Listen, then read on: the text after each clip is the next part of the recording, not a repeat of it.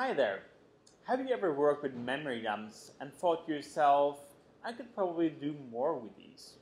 Well, I'm here today to answer that question. If you come to my session at droidconIN India 2015, I'm going to talk about how we can make better use of memory dumps as developers.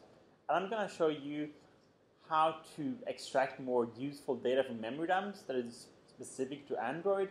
And I'm also going to show you how to make portable memory dumps you can get from your users out in the wild and use to analyze any kind of problems. So yeah, please come to my session, and I'm sure we're going to have a good time and learn a little things.